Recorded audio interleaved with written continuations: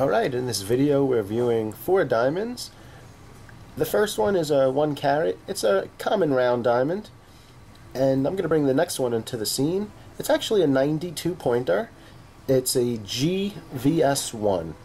And you're going to see regarding brilliance, you know, it's pretty obvious this diamond is the winner out of these two. I'm just going to continue on. This next diamond coming into the scene, this is actually a 1 carat H SI1. One of the main differences would be the size of the arrows. This one has a little bit more thin arrows. This one's a little bit more wide. Really personal preference. And then, finally, we have a 1.1. It's an I VS2. Now, as far as cut quality, this one's still GIA triple excellent.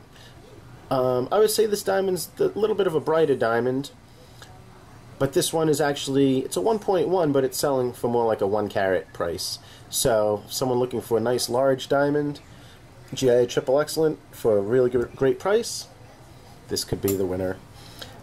If they're looking for a little bit more of a brighter diamond, I would say maybe one of these two. Yeah. We're going to look at the diamonds under a few more different lighting environments, and I'm just going to let the diamonds do the talking from here on out.